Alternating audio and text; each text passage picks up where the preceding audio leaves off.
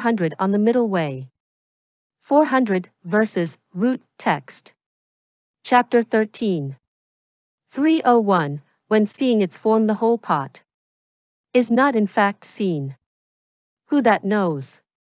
Reality would claim that the pot is directly perceptible also.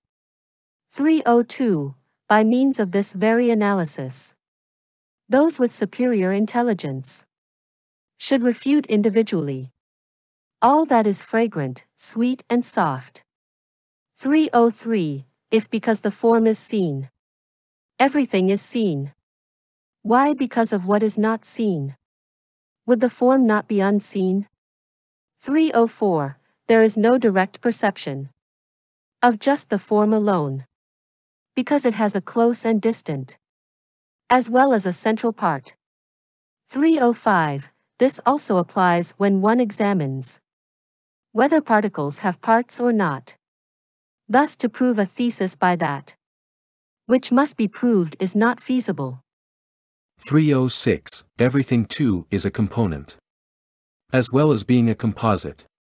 Thus even a spoken syllable does not have existence here. 307. If shape is distinct from color, how is shape apprehended? If not distinct, why would the body not also apprehend color?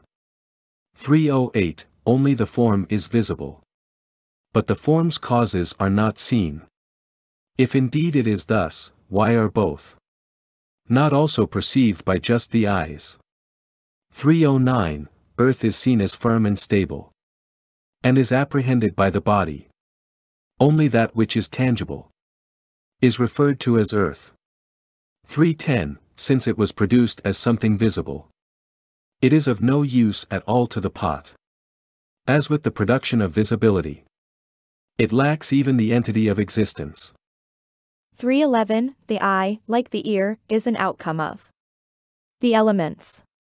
The eye sees while the others do not. Certainly therefore the subduer said, the fruition of actions is inconceivable. 312. Because the conditions are incomplete, there is no awareness before looking, while afterwards awareness is of no use. The instrument is of no use in the third case. 313. If the eye travels, that which is distant would take long to see. Why are extremely close and very distant forms not clear? 314. If the eye travels when the form is seen, its movement is of no benefit. Alternatively, it is false to say what it intends to view is ascertained. 315. If the eye perceives without traveling, it would see all these phenomena. For that which does not travel there is neither distance nor obscuration. 316. If the nature of all things first appears in themselves, why would the eye not be perceived by the eye itself? 317. The eye does not have consciousness, and consciousness lacks that which looks. If form has neither of these, how can they see form? 318. If sound makes a noise as it travels, why should it not be a speaker? Yet if it travels noiselessly, how could awareness arise in relation to it? 319. If sound is apprehended through contact, what apprehends the beginning of sound? If sound does not come alone, how can it be apprehended in isolation? 320. While sound is not heard, it is not sound. It is impossible for that which is not sound finally to turn into sound. 321. Without the sense organs, what will mind do after it has gone? If it were so, why would that which lives not always be without mind?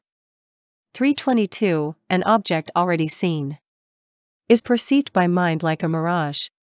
That which posits all phenomena is called the aggregate of recognition. 323. Independence upon the eye and form. Mind arises like an illusion. It is not reasonable to call illusory that which has existence. 324. When there is nothing on earth, that does not amaze the wise. Why think cognition by the senses? and such like are amazing. 325. The firebrand's ring and magical creations. Dreams, illusions, and the moon in water. Mists, echoes, mirages, clouds, and worldly existence are alike.